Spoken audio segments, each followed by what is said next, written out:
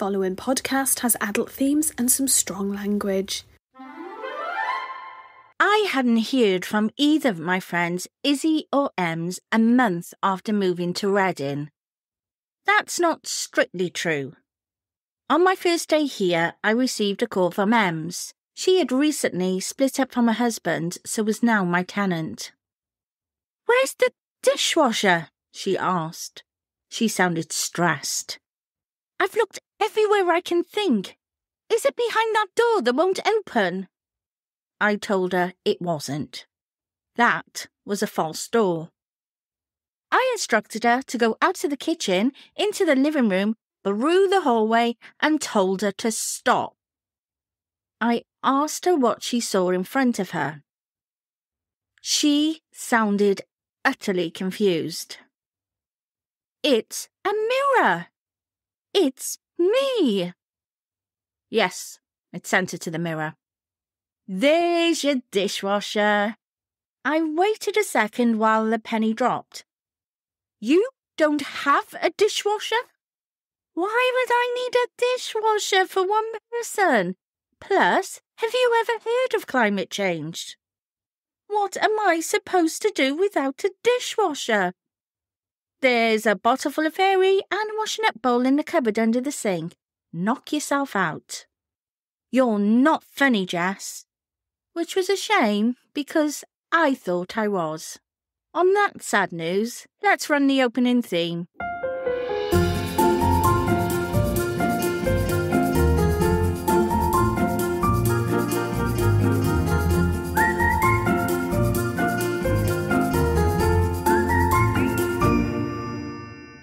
Hello and welcome to episode 4 of season 3 of Excuse the Jess. I have titled this one Ghosts, for reasons that will become clear later. Don't worry, no animals are hurt or injured, which I think should be a warning on all programmes now. I remember watching this horrible kids programme with Samuel and they killed off the family dog. I mean, why? I get we have to teach kids about death, but why under 5s?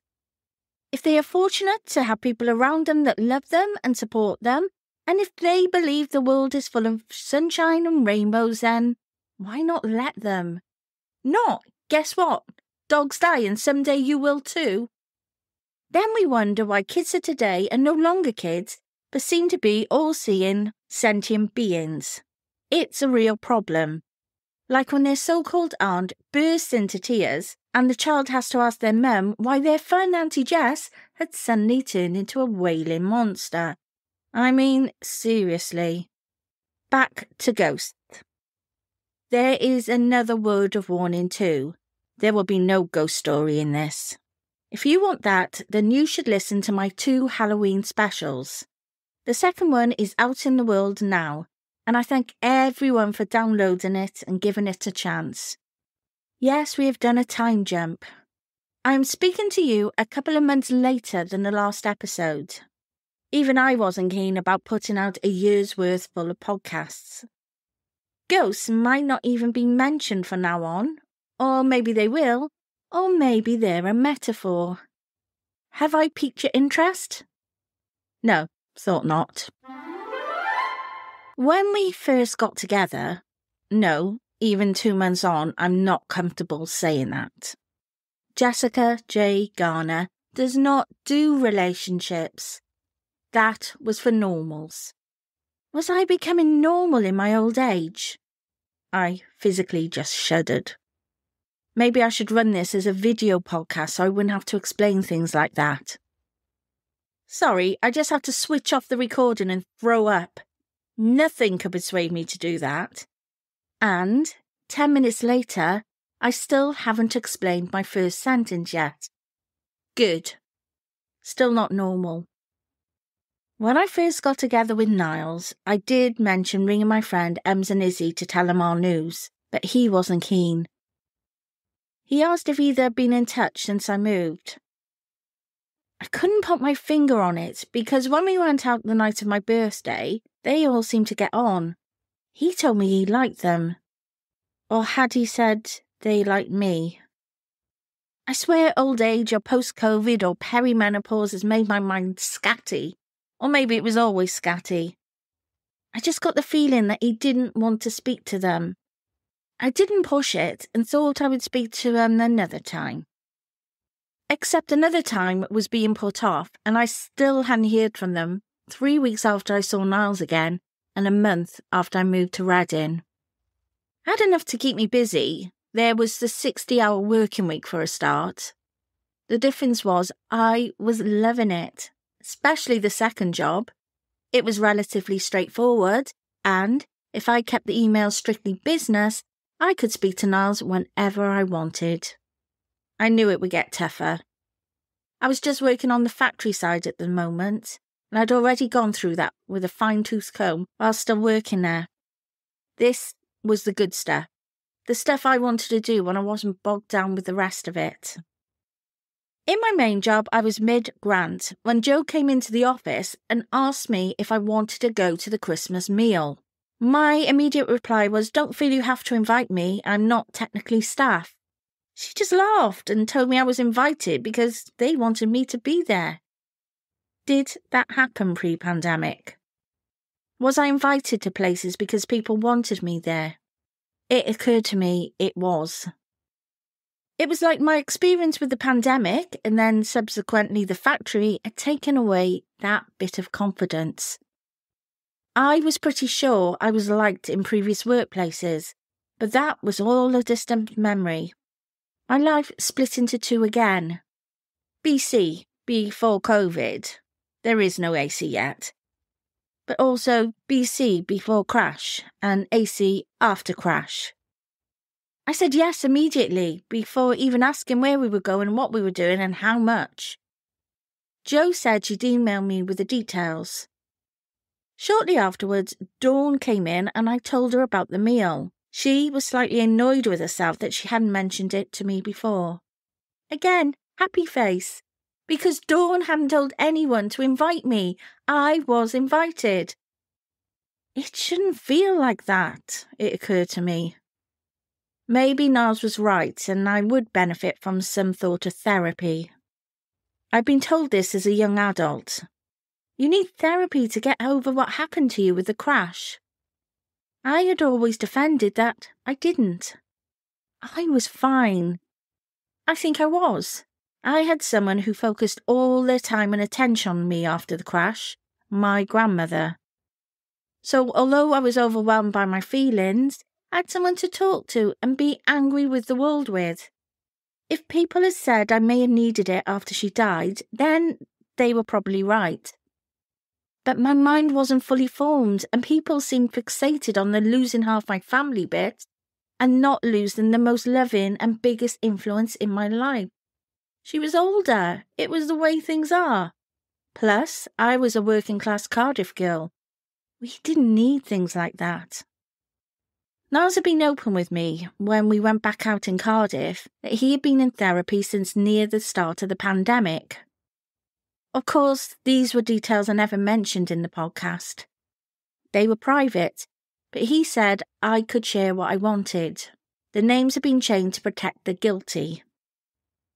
In March 2020, New York had been badly hit with COVID-19 and the virus was running through the city before people had a chance to realise the scale of it.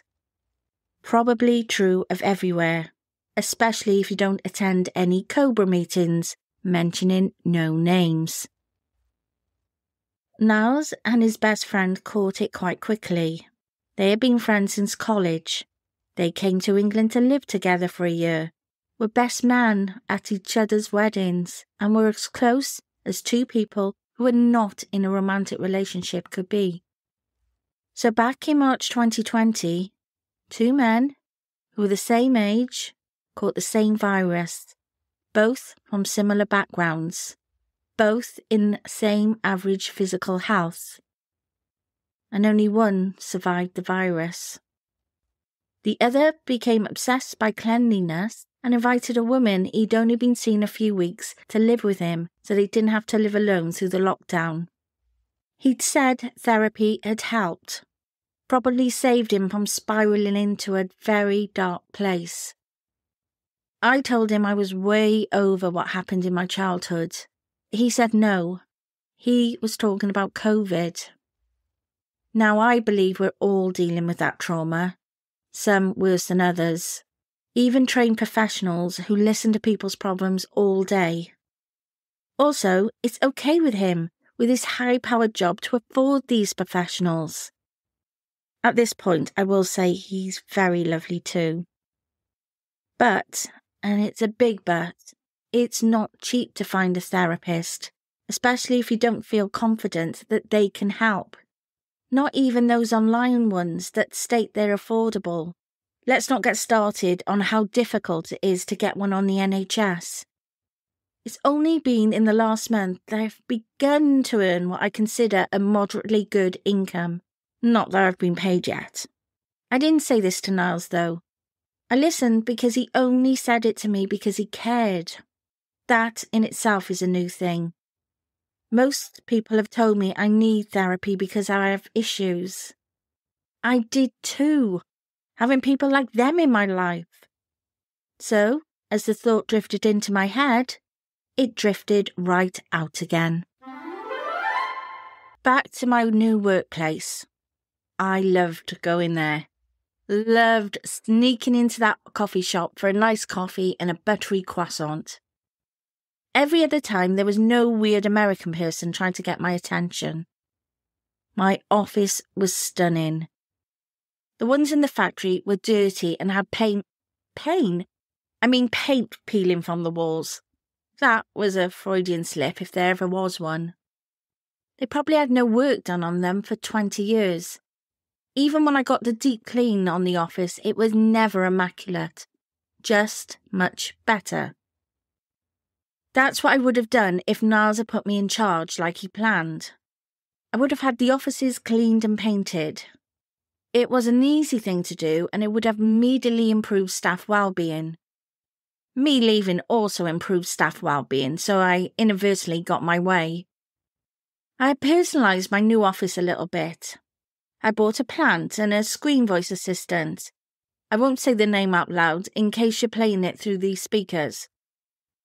Alexa, play Back in Black full blast. Sorry, couldn't resist. Even my office chair was comfortable to sit in for 8 hours. I'd been overlooked and outsmarted all my life, but now this is where I was. And I only had 6 months of it. The other problem is I'm not getting any younger. No one is, I appreciate. I mean, a tiny human born minutes ago is aging. But I am beginning to see no clear way forward work-wise. I'm so tired of hanging on to a job when I'm way past any enthusiasm for it. However, let's not pretend that ageism is not a real thing. Over 50s get a much harder time getting promotions and going for new jobs. But why? Especially if you consider you're barely not allowed to retire until your late 60s. That's a lot of work time where you can't get promoted or new jobs. Part of me wants to start looking for a permanent role. Well, as a permanent as it can be role. And the other wants me to embrace this freelance lifestyle because it's financially more rewarding. The problem with going outside your comfort zone is it's so flipping uncomfortable. Niles was right, I spiral a lot. 1 minute I'm starting a role and I'm under contract for 6 months, and the next I'm old and destitute. After a month, it felt like Dawn, my client, knows more about me than my supposed best friends Izzy and Ems. I'd settled into my new home, new routine, new role, and my life in Cardiff was disappearing into the distance. It's weird how quickly everything changes. I didn't even know if Ems was still pissed off with me because I don't have a dishwasher. It occurred to me though she visited loads of times and never once did she ever notice I wasn't loading dishes. Just left them here on the side to wash later. That said, at least I now know why she never bothered to help with the washing up. It was me that gave in the end and asked if they fancied a good old-fashioned, well, if you consider old-fashioned 3 years ago, Prosecco Zoom. I was good too. Didn't rush in with my news. Listened how Ems was settling into my house. It was very odd to know she was there, sitting in my chair, watching my TV, drinking out of my wine glasses, using my plates, etc. It was odder that the child I once, if you consider once around in the hundreds, referred to as the devil's representative on earth, was spending time in my spare bedroom. Poor Samuel. I mean, there is something unworldly about him, but I've decided that's what makes him special. My once office, which housed my desk and treadmill, now has a bed and toys. My treadmill was moved into Em's room. I expect it's a glorified clothes hanger now. Ems detests exercise, mainly because she's never had to do it. The good news was she was happier cleaning a much smaller house, and the bad news is she hasn't had to do manual dishes for 20 years, which does make her sound like a spoiled brat, which she kind of is, and I told her, which made her laugh before you go all Hulk on me. There's also the separation from her husband Simon, which is playing on her, but the less said about him, the better. I think she's feeling a little happier anyway. She needed breathing space. I am pleased for her. Izzy, on the other hand, was wildly busy with work. She's doing promotion work at the moment and has been up and down the country working events for a company. Izzy loves the work, but misses her partner Jason James, which is of course very sweet and kind of saccharine. Yes, I know, with all the stuff I've been saying, pot kettle black, isn't it? We were on the call for around an hour when Em suddenly asked how my life was in Reading. I thought I'm not going to tell him unless they ask, which they did, which was very lucky for them. I said it was a tough learning curve doing everything new all the time. New city, new role, new flat, lots of new stuff, as I put it. Izzy asked about the writing, which I thanked her for. Part of the bugbear of mine was they treated that part of me as some kind of joke. Now they were asking out of interest, and because I put a podcast out about it. Part of the series you're listening to now. I told them I was working a 60-hour week, so it was tough to fit it in, but I was planning to do 10 to 15 minutes a day, which was better than nothing. That was the plan anyway. I haven't actually done that yet. Ems kicked off about this. This storm was taking advantage of me. It doesn't matter if I was on a 0-hour contract. I still didn't have to work all those hours. I assured them that I was not on a 0-hour contract. I had a full contract with hours, pay and the duration already written.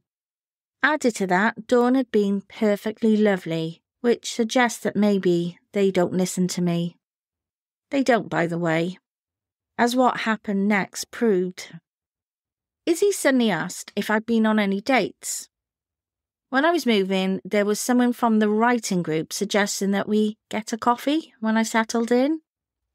He had messaged again recently and I had to tell him I was starting to see someone, and he didn't reply. Which means that was a lucky escape for me. I answered Izzy's question with I had. It was like I had announced that I was dating Robert Downey Jr. There was lots of excitement and woos and tell me mores. I had been on a date. One-ish. Would you call that night at Dawn's a date? It went well, I said, deliberately being obtuse. Spit it out now, Jessica J. Garner, Em said. I knew I was in trouble when she called me that. Aren't you more interested in the work I'm doing? I asked. No! Izzy looked disgusted. Okay, fine. You're not interested in the fact I'm doing 2 jobs. I'll tell you about my date. We went out for a meal in his posh hotel place, and he was super hot and super lovely. Why have you stopped talking? Izzy responded, annoyed. Don't stop until you've told us everything. Sex good? Ems let out a noise that showed her disgust. Do we have to? No, I replied. It's rude to discuss it. or the fact it happened approximately 80 minutes into the date. Plus, it would just sound like I'm bragging that it was so mind-blowingly good that I could barely think about it without getting hot all over again. That wasn't a lie. That was an understatement. When Niall said that week had been intense, it wasn't just about confessing feelings part.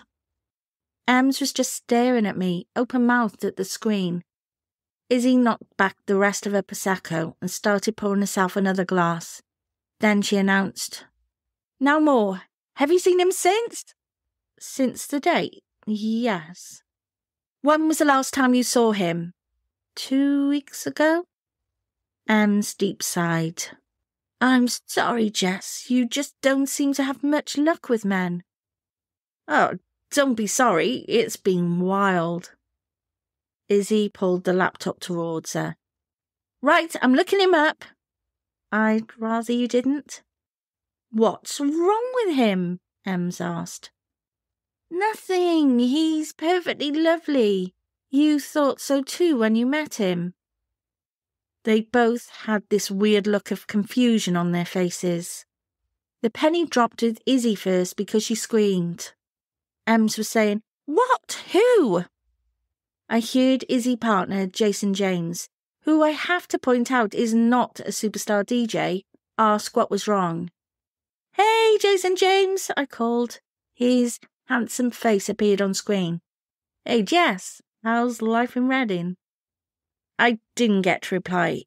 Izzy started shaking him. I told you, she kept saying. "I knew he'd be back." "Awesome," Jason James replied, then looked into the screen. "Happy you've seen Niles." Finally, Ems caught up. "Niles? You had a date with Niles?" I nodded. "He flew from New York to take you out on a date?" I nodded again. "It's because he loves you," Jason James called, and Izzy elbowed him in the chest. "He does." And even as I said it confidently to my friends, in my mind I heard, "So he says anyway." I gave him the quick version of events, which was still another 20 minutes worth. I was enjoying myself. It'd been lovely to catch up with them. Of course, they knew Niles was coming back. They didn't. They knew he liked me. Did they, though? They also said I deserved to be happy, which was lovely to hear and blatantly not true. "Are you sure Daphne is out of the picture?" Em suddenly asked. 100%, I replied. I was sure. I don't know why I was so sure. I just was. He liked me. I was not the person you lied to just to sleep with him. He would not have travelled 3,500 miles for an easy lay. Not for me, anyway. "What's she like?" Izzy said. Curiosity was getting to her. "I don't really know. I've never seen her, and Niles doesn't talk about her much." I didn't really want to know. I just had to trust it was over between Daphne and Niles, and that was a sentence I never thought I would say. "Shall we find out?" Izzy said. "No!" I snapped.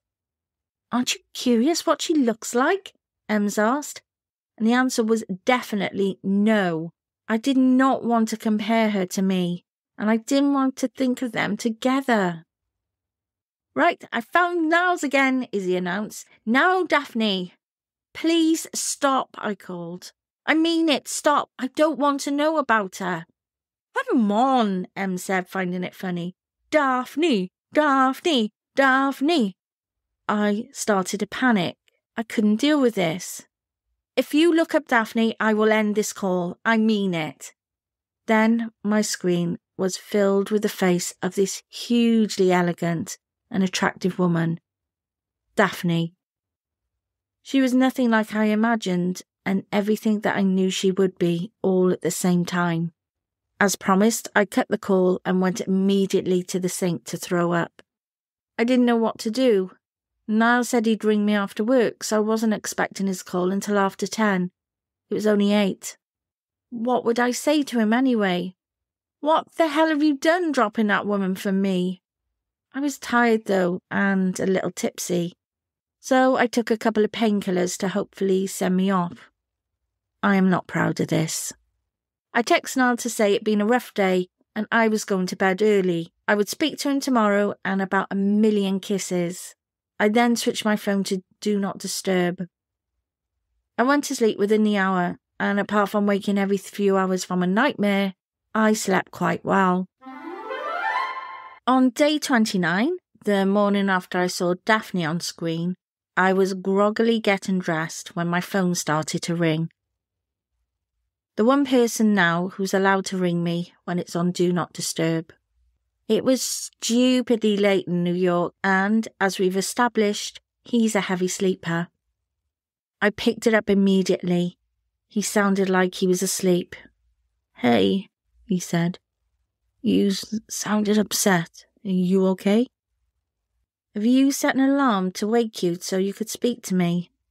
I asked what's wrong, he demanded. Which meant he had, and it was one of the nicest things anyone had ever done for me. I told him the gist of the call. He listened, making no comment. In fact, at one point, I thought he'd fallen back to sleep. Then I told him about Daphne.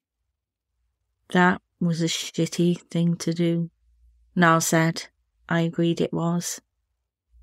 He asked me how I felt. I told him it was weird. Daphne was just some idea in my head, and now she was real. I never felt about her the way I do about you. It made me incredibly sad for Daphne. I know how that feels, liking someone more than they like you. "Let me ring you back," I told Niles. I hung up. 10 seconds later, Niles answered his phone. "I'll stay with you until you go back to sleep," I told him. He didn't argue. I heard him put the phone down on the bedside table. I then softly told him why I liked him, which would send you to the nearest thing too. He was asleep within 2 minutes. How the fuck can you do that? It did give me an idea though, because obviously my time wasn't precious enough. I made him a podcast. It started with the theme. I can't say it's my theme. Anyone can use it. It's licensed music. I think that's what I'd change about this if I started again. I probably would have tried to get original music. I wasn't getting out much then. Though, to be fair, no one was. I digress. It started with the theme and thanking people. There is some order to this, although it's stretched, granted. Even sent the file as a potential first episode of season 3. I just hoped he'd listen before going to bed as instructed. After that, I said my theme was favourite things. Even went into an introduction to the theme. That took work too, which only shows I'm out of my tiny mind. It talked about the first time I watched The Sound of Music on TV. You want to listen to it now? What do you mean, no? Raindrops and roses and whiskers on kittens always struck me as odd because why raindrops? It meant you were getting wet. And whiskers on kittens, please. I barely noticed them and I've seen a lot of kittens. It went on in this vein, and I really hoped it wasn't so bad that Niles would see through it, and maybe as bad so he thought it was like my others. After I tore apart a song I actually quite liked, I said a quote that was barely connected, and then played a little music sting. Then I started talking about Niles. Why he was one of my favourite things. Except after a few sentences, I dropped my voice to almost a whisper and started to call him by his real name. Which is why I wanted him to be in bed when he listened. Not that, I meant it for a little bedtime story, so he could drift to sleep as someone talked to him. I sent her off with the instructions on when to listen, and I think he did as he was told because when I woke up about 5 a.m, I couldn't wait and check my phone. There were texts from Niles. One saying thank you for letting him in on it. It would be his honour to be the first listening, but I shouldn't be tearing apart one of the best all-time musical numbers, however funny he found it. Then a text a few minutes later saying WTAF. P.S. I love you and miss you. There was no third, which meant he fell asleep listening, which is exactly what I wanted for him. Niles texted to say it was perfect. He'd listened again the following morning. Then later in the day he sent me a sound file, which he said to keep for later. Unless it went on for a couple of hours, the chances are that I wouldn't fall asleep to it. However, I felt an early night was in order, and around 9 p.m. I put my PJs on and got into bed.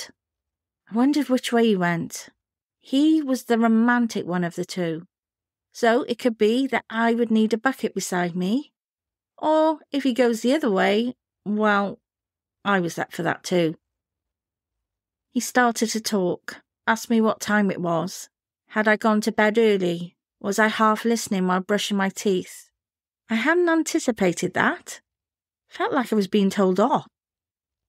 He then started telling me that he couldn't wait to see me, and I thought, well, that's better.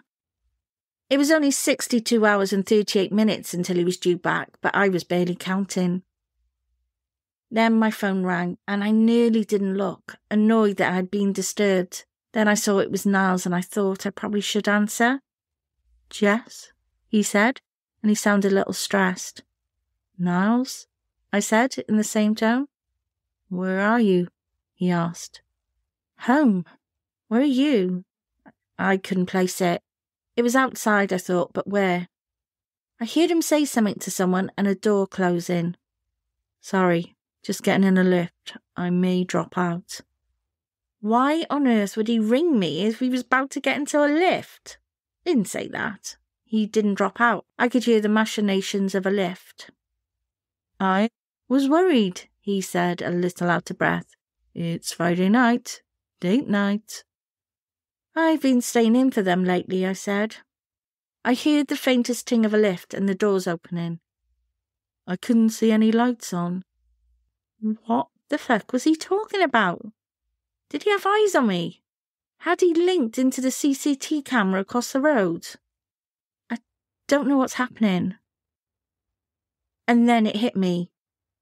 He couldn't be. He wasn't. The doorbell to my flat went, the one in the hallway. I threw down the phone, leapt out of bed, put on the hallway light, and couldn't open the locks quick enough.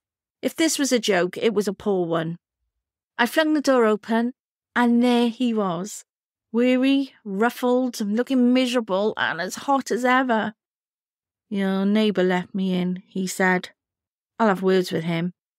I let him in. Excited was not the word. I silently locked the door again as he hung his coat up and wheeled his suitcase into my bedroom. He was standing by my bed when I went back. The light in the hall lit up his face and he grinned. Pleased to see me?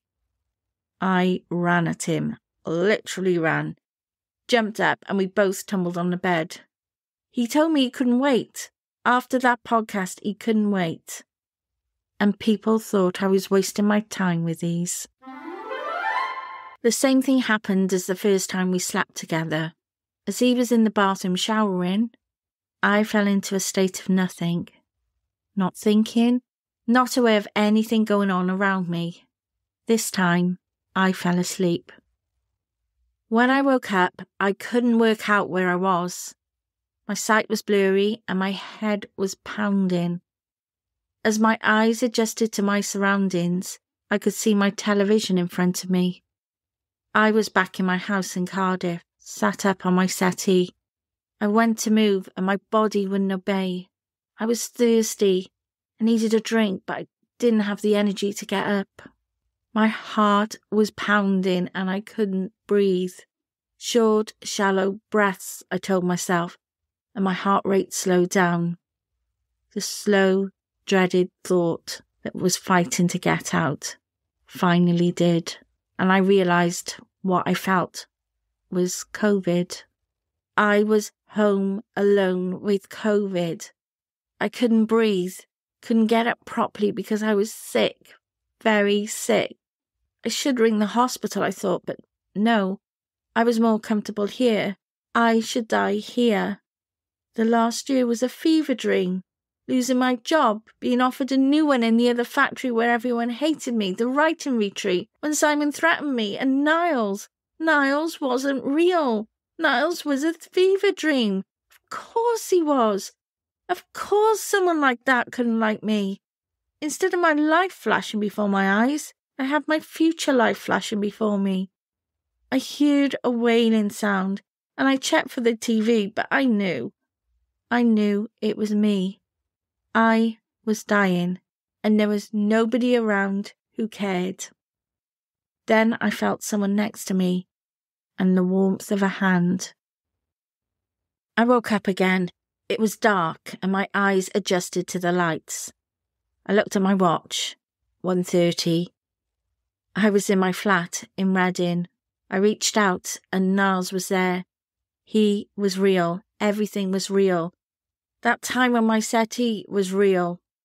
I wanted to wake him. I wanted him to tell me everything was okay, but I couldn't.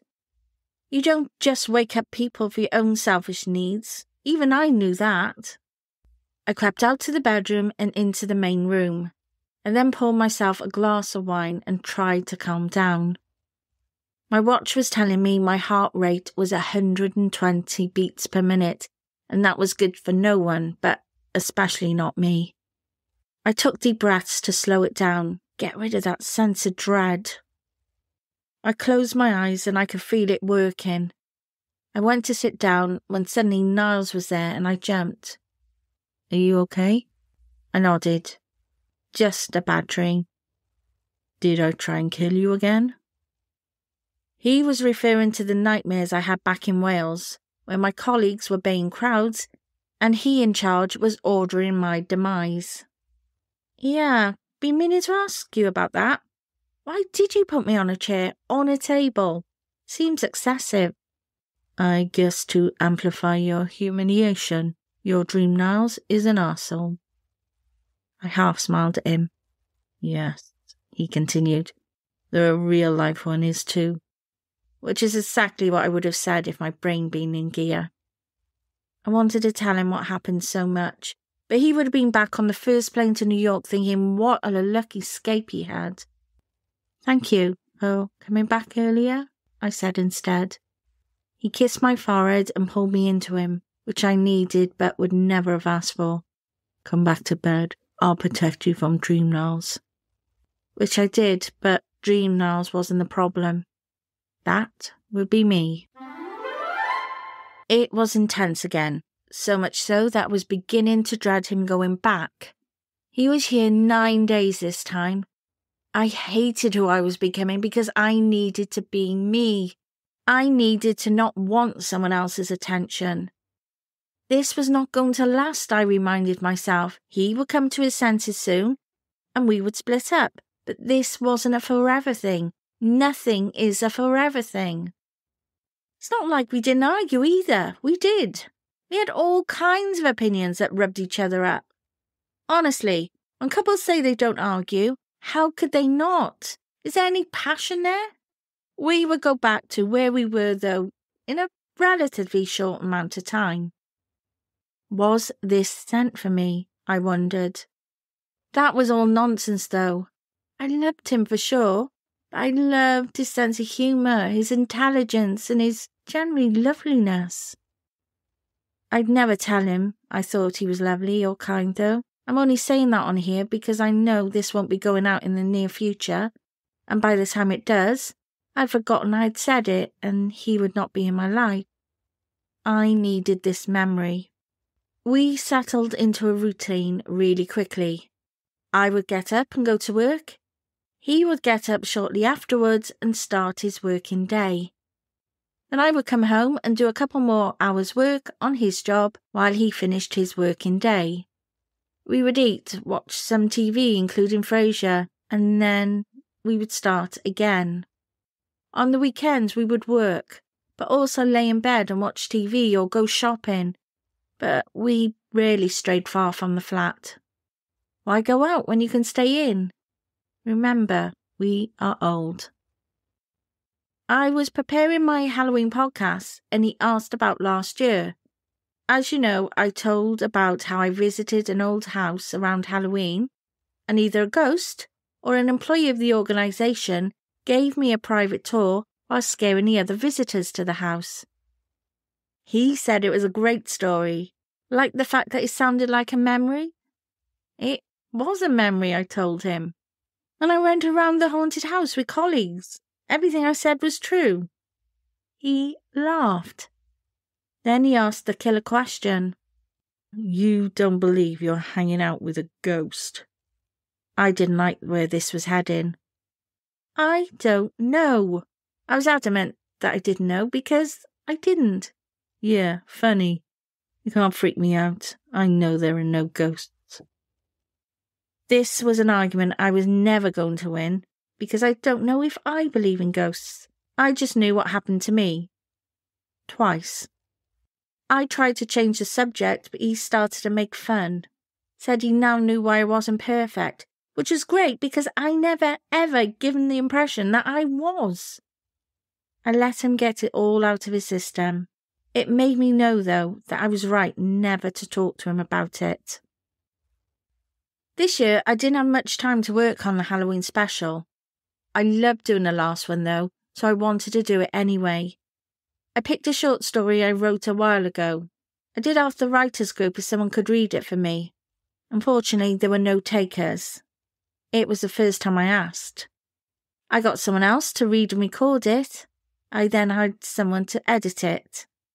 That's why it's going to be my favourite of all my podcasts, because I'm not a big part of it. Niles came again in November, which I really wasn't expecting. This time it was as arranged. I had carried on doing the podcast for him. They aren't produced. I know, shocker. I actually produce these. I mean, how many times have you heard me say, "Fuck, that's not it," or "What am I saying?" or take huge deep breaths? Sometimes I even send myself little notes when I'm talking for future Jess, who is not enjoying the editing process. These podcasts were more like voicemails. I did put the theme on in the beginning, but that was it because the last thing you need when you're falling asleep is loud music. He occasionally sent voice notes back. He'd run out of things to talk about within 2 minutes though, which was really frustrating because when he was with me, he wouldn't fucking shut up. I would describe this period of my life as happy. Happy as I can be anyway. I was still working long hours and hadn't written one thing that wasn't work-related. The time was going so quickly and I loved my new life. I thought maybe this would be it. My second act in life was going to be great. Let me tell you something that all writers know about the second act. You think it's going well, and then you realise it's all going wrong, and it started right at the beginning. The realisation was a conversation about the most wonderful time of the year, Christmas. That's enough from me this week. Thank you so much for listening. Please come back. I'm not needy or anything, but yeah, well, I obviously am. Apologies to everyone featured for not attempting to mimic your accent. Although you really should be thanking me. You can find me on Insta at Excuse the Jess, and let's do this again soon. Excuse the Jess was written and performed by Jackie J. Sarah. It is a deliciously bright production. If you enjoyed this, please click follow and give us a 5-star review or donate via Buy Me a Coffee. All details, including full credits, can be found on the website excusethejess.com.